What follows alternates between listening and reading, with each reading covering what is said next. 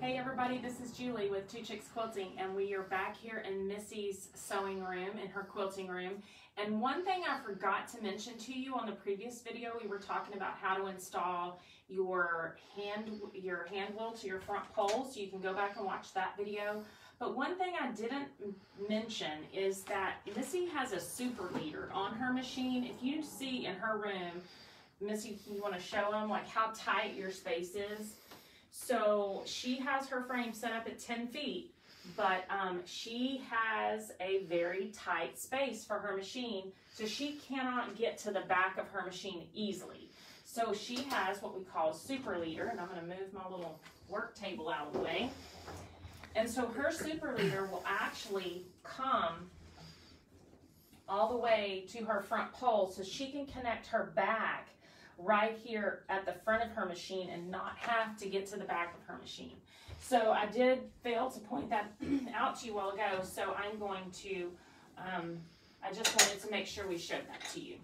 Okay, so this next video we're going to do is how to install your Handi Grabbers. So on all of the newer, the Studio 2 and Gallery 2 frames, you have your bungee cord type clamps. Now, if you haven't upgraded your frames, if you have an original gallery frame, you may have Velcro here. You will have to upgrade your frame to be a Gallery 2 to be able to use these cords, but it is well worth it because there are some awesome side clamps systems. So what we're going to do right now, though, we have improved our side clamp from this style that just holds your, where you have to have two hands to clamp that cord down in there. We've upgraded these to what they call the Bungee Grabber.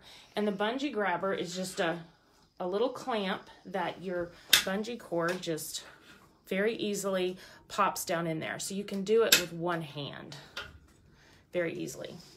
So we are going to show you how to install that. So the first thing you're going to do, get these cords out of the way, is pull your elastic cord, your bungee cord, out of your side clamp.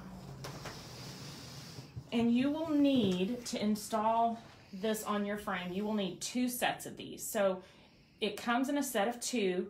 Each side of your frame on a studio frame has two clamps. Now, on a gallery frame, each side has 3 clamps, so you'll need 3 packages of them. But it's very, very easy to install, and so we're going to show you how to do that. First thing you're going to need is, it comes with a little Allen wrench in here, so if you want to use that one, you can. I have one that has a handle on it, so it makes it a little easier. We're going to take out the little nuts or little screws that hold this on. And I'm holding this together because there's a center piece, and I'm going to tell you, Missy and I just had a fight with it, so we'll explain to you how that works here in just a second. I'm going to put my screwdriver under here just to make sure it doesn't slip up on me. Now this one's going to be really tight, Missy, and be hard to get out, but the back one was very loose in there, and so it kept falling down. So I wanted to show you this piece does come out.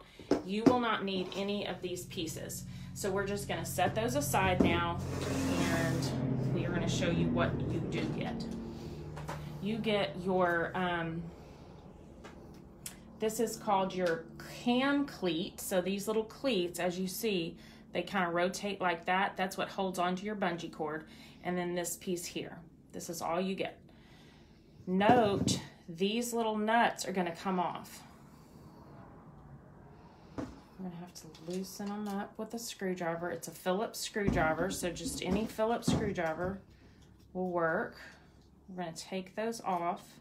We're going to set those aside because we do not need them. Hey, Karen. Karen's watching. Hey, Karen. Okay, so now we are going to take this piece here. This faces your outside, and it goes in like a U. So this is the top of the piece. And it is going to fit down right in that middle of your frame like that other piece did, and it's not going to fall down because it's so tight here. So now, whoop, almost lost my little screws. I'm going to take these and line them up.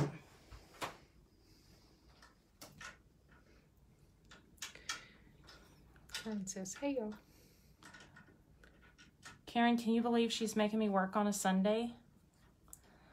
Karen, let's not ask how long I've had these. Okay, so we're gonna tighten these just one at a time, just enough to where this isn't gonna wiggle. You don't want to over tighten these or your little cams won't work. They'll be too tight, they won't spin. So we're just gonna tighten them just enough to where this whole piece isn't wiggling.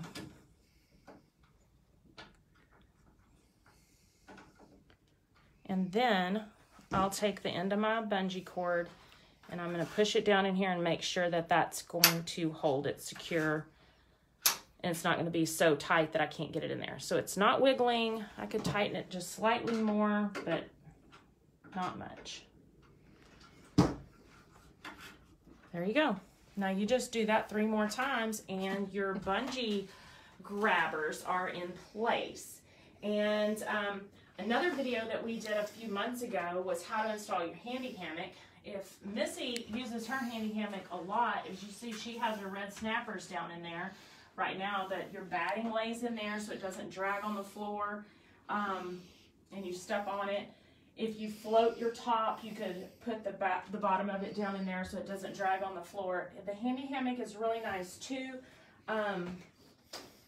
I like when I take my clamps off, instead of dropping them where they hit the floor, the Handi Hammock kind of catches them. So it is kind of also a little safety feature as far as I'm concerned, because if you drop something, a lot of times that hammock will catch it. So it's really nice to have. It's just one of those extra little accessories that we carry at the shop, along with your super leader for the back of your frame, and your extra hand wheel, and your HandiQuilter Bungee Grabbers to update the side of your machine for your clamps. So anyway, give us a call if you have any questions, if you need help. I hope these videos are helping you to install those cool little accessories on your machine, and you guys have a great rest of your day. Bye.